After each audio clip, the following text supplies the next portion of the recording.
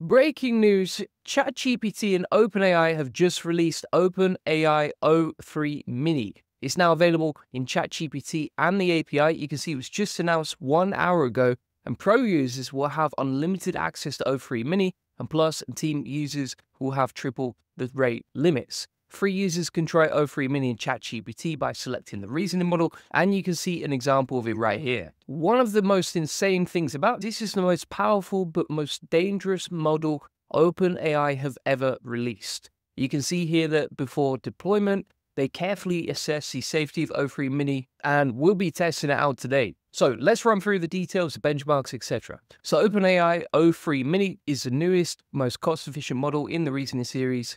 And this also includes function, and interestingly, they've said that this includes developer features, including function calling, structured outputs, and developer messages, along with support streaming. You can see the benchmarks right here. So if we compare, for example, O1 Preview versus O1 versus O3 Mini High and Medium, right? So O3 Mini High is outperforming all the benchmarks, outperforming O1 by quite a long way from 87.3 versus 83.3. In terms of PhD level science questions, O3 Mini High is outperforming all the models like you can see. And for coding, so you can see here competition coding, OpenAI O3 Mini achieves progressively higher ELO scores with increased reasoning effort, all outperforming O3 Mini. And you can see the performance right here. Software engineering also, and also for human preference evaluations.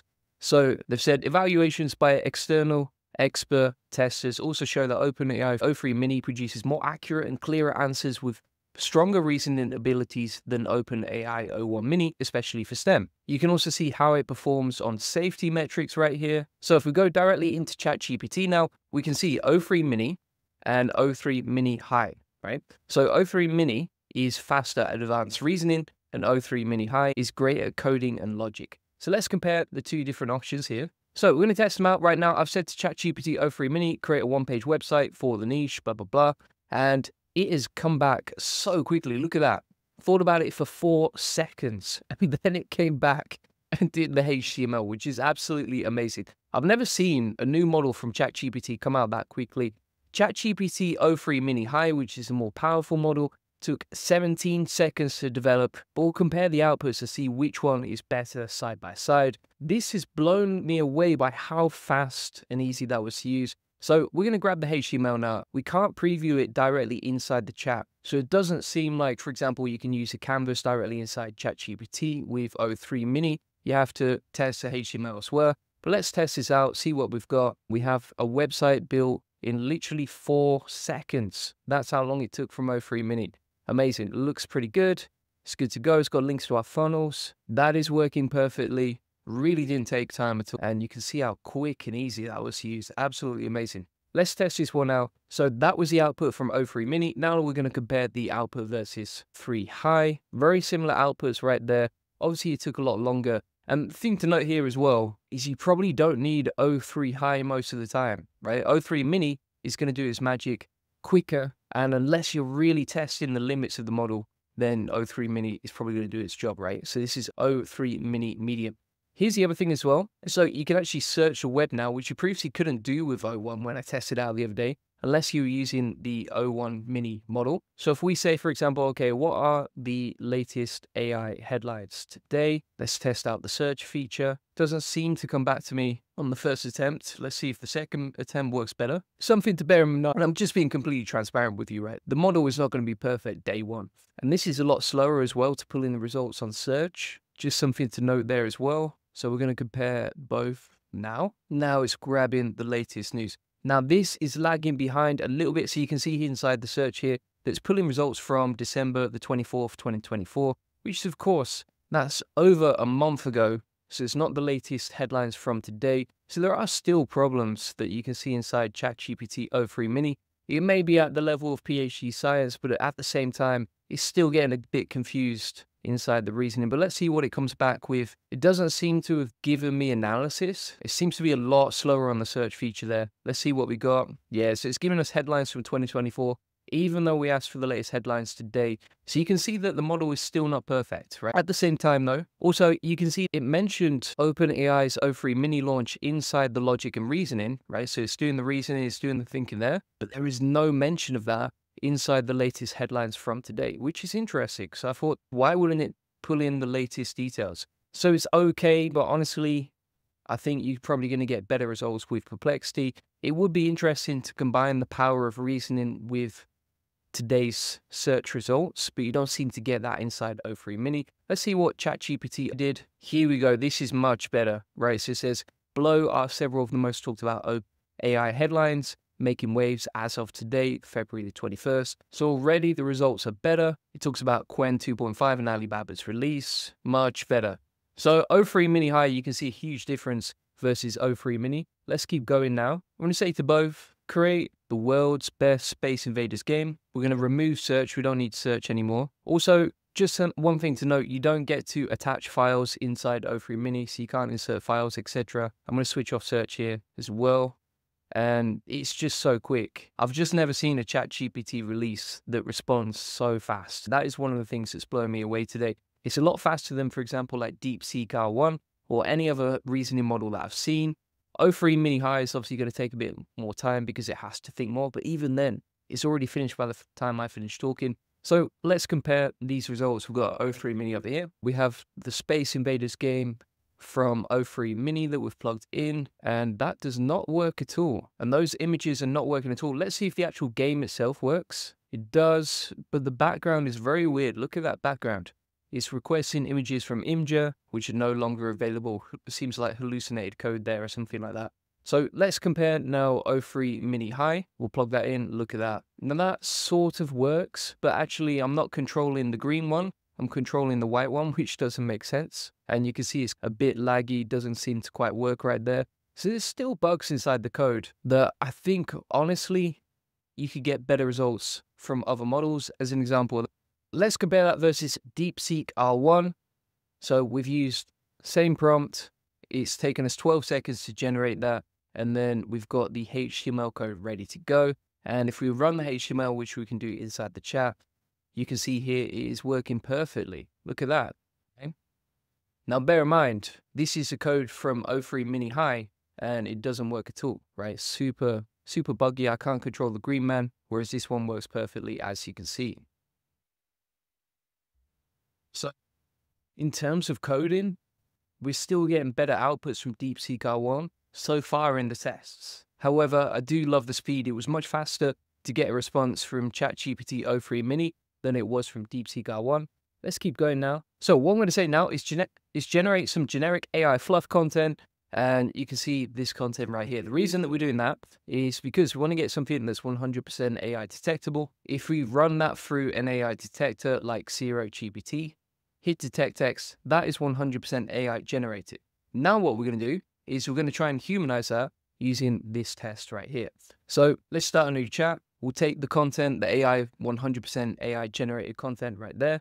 And we're going to use this prompt, which is humanize this so it bypasses AI detectors 100% of the time. Must be 100% non-AI detectable. We'll plug that in and we'll do the same inside O3 Mini High. Here we go. I do like the fact that you can use both models side by side. That is great because you are going to save a bit of time. It does make things easier. And it's also really easy to compare the models. So we have the content back now from O3 Mini. Let's grab this, copy it, plug it into SEO, hit detect text, and that is still coming out at 100% AI generated. Look at that. Not ideal, my friends, not ideal. ChatGPT O3 Mini High is still having to think about this. It's been 44 seconds so far, so let's see what we get back. We're going to use the same prompt inside DeepSeek R1 just to compare them, see what we can do. So we've put exactly the same prompt inside DeepSeek R1, and we have the content back from O3 Mini High.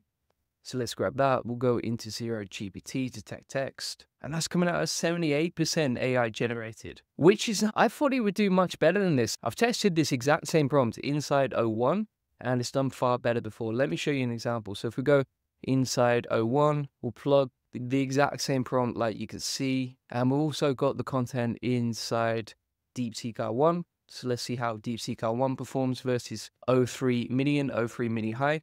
Bear in mind, O3 Mini 100% detectable. O3 Mini high, 78% detectable, like you can see. Let's see how DeepSeek R1 performs. We'll grab the content, we'll plug it in. Look at that, 5.3% non-AI detectable.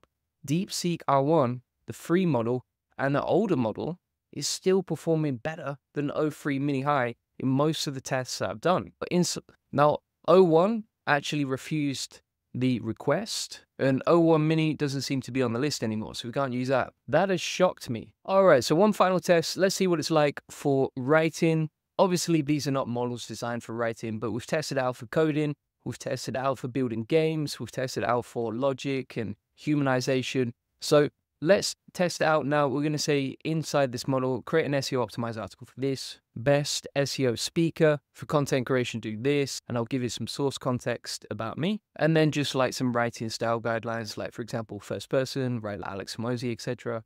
We'll plug that into O3 Mini. We'll do the same inside O3 Mini High.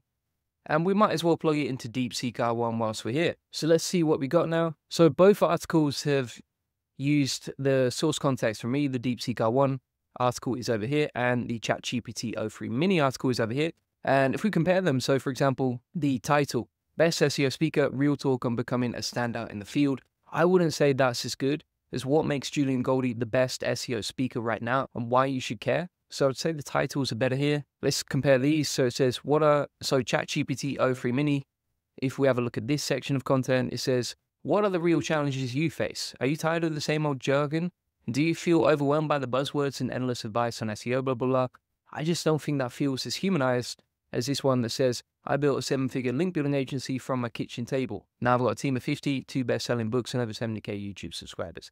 This content just feels so much more humanized than this one over here. Let's see what we got back from O3 Mini High, see if it's better. Obviously, it's not a writing model like I said, but we can test it out.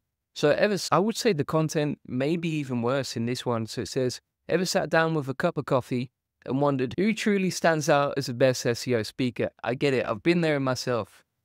I do like coffee, but it's just not as good. It's not as good as the content that you've got from here, which feels way more humanized. So for example, but Julian, why should I trust you?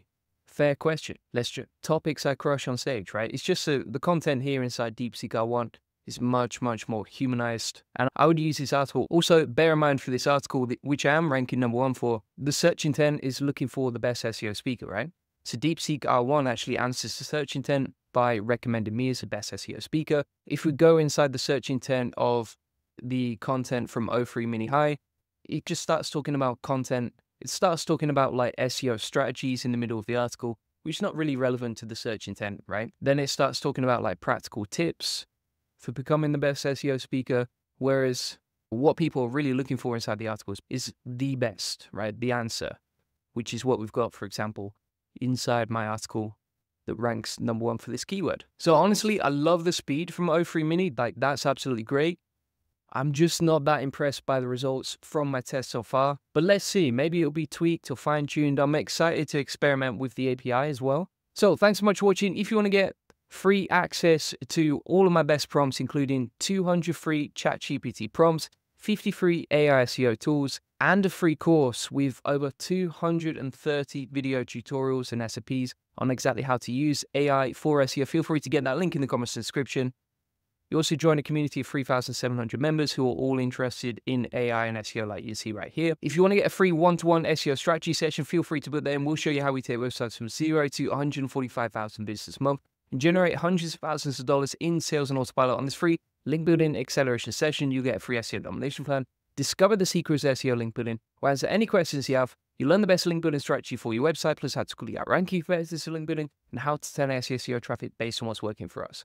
Make sure you check out the AI Profit Boardroom. It shows you all my best cutting-edge automation systems with AI to help you make more money and save hundreds of hours with AI. Link in the comments description. You can join now, and it also comes with weekly coaching calls directly with me, specifically focused on helping you make more profit with AI. Feel free to get that link in the comments description. Appreciate you watching. Bye-bye.